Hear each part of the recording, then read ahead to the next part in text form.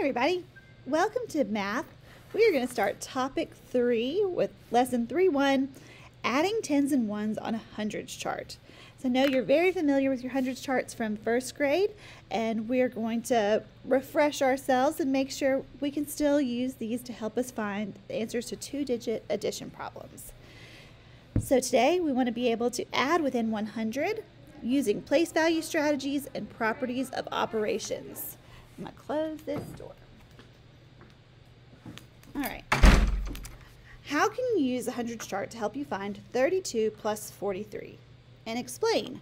We're going to write an equation to show our sum.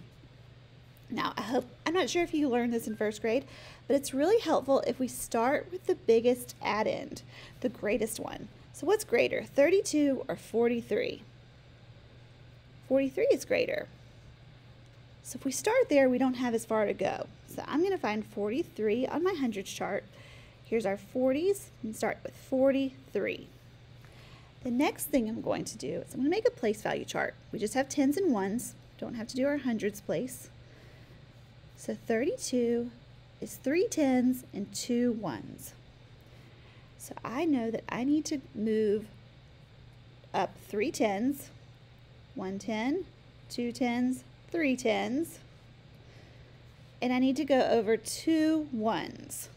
1, 2, and that takes me to 75. So my equation could be, I'm going to put 43 first because down here, 43 first because we started there. We went up 32 and ended up at 75. Now how could we use words to explain what we did? I'm going to write, I started with 43 because it's greater. And this is it's with an apostrophe because it means it is. Then I went up. What do we go up? 3 tens to 73 and 2 ones to 75.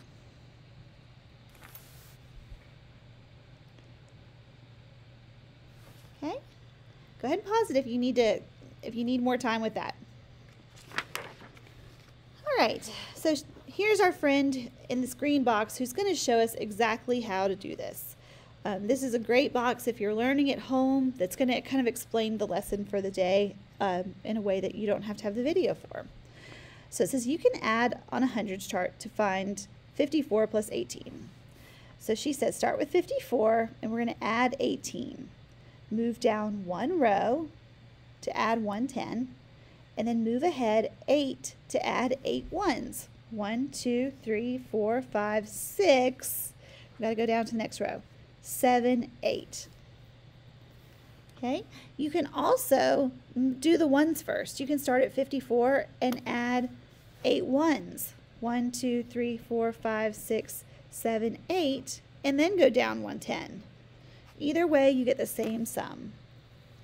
All right, old Max says that to find 54 plus 18 on a hundreds chart, you can start at 54, move down 2 rows, and then move back 2 spaces.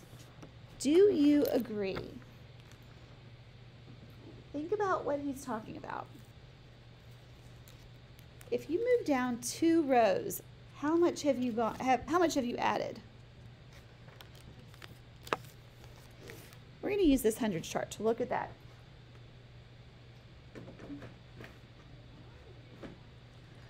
So if Max starts at 54, sorry, here we go. Max starts at 54, and he moves down 2 rows, doink, doink, to 74, and then moves backwards 2 spaces. Would you agree that he did 54 plus 20? 10, 20. And then what are we doing when we go backwards? That's subtraction. Let's look at it. Let me do a different color, and we'll do it the way we normally would add. 54 plus 18. Let's go down 10 and over 8. 1, 2, 3, 4, 5, 6, 7, 8. Now we ended up in the same place at 72. All right, so what Max has done is he has added 20 and gone backwards 2. Backwards 2 from 20 is 18. So that is okay. Max really knows his facts and really understands his place value. You explain why you think that that's okay. Go ahead and pause and come back when you're ready. Hit play when you're ready. Number 1, add using the hundreds chart. We're going to draw arrows on the chart if we need to. 17 plus 32. Now they didn't start with the greater add-end. It'll be okay. They're going to get the same answer as we saw on the front. And they got 49. They went down 10, 20, 30, and over 2. All right, 28 plus 21. Let's start with that 28. Go down 2 tens, 1, 2, and over 1. That one is also 49. That's kind of funny. Guys, please don't let this one break your heart.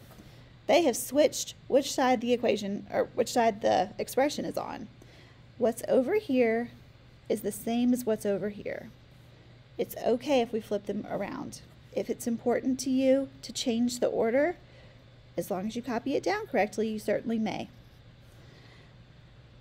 Let's start at 20 and go down a 10 to 30. And then go over 9 ones. 1, 2, 3, 4, 5, 6, 7, 8, 9. What did we get? 39. And then 18 plus 8. Starting at 18, and we're going up 8 ones. 1, 2, 3, 4, 5, 6, 7, 8. And we ended up at 26. All right, not too bad. We can do this. So here you've gotten a big hundreds chart, the whole thing, and you have these equations. Again, with 6 and 9 and 11, this is okay. You don't have to change the order. The answer can go on this side too. That's fine. Write the digit that makes each equation true. So for this one, we're going to add something plus 83 and get to 90.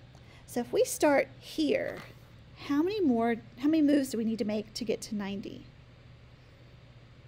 Okay, you can do that. Just move your fingers or move your pencil or draw a line and count them. For this one, 34, we're trying to get to 57. And they've told us that we're going to go 2 tens. So you know it's going to be 10, 20. How many ones do you have to move to get to 57? Okay. All right. I'm going to read these out loud. If you would like to work through the front before you listen to me read them, pause the video and just hit play whenever you're ready to hear the problems on the back. We're still using the hundreds chart to solve our problems. Number 13, Sarah has 48 buttons. Luis has 32 buttons. How many buttons do they have in all? That's a combining problem. Number 14, it says Micah had 70 buttons. Then she found 19 more buttons. How many buttons does Micah have now? Number 15, write the steps that you take to add 43 and 39 on a hundreds chart.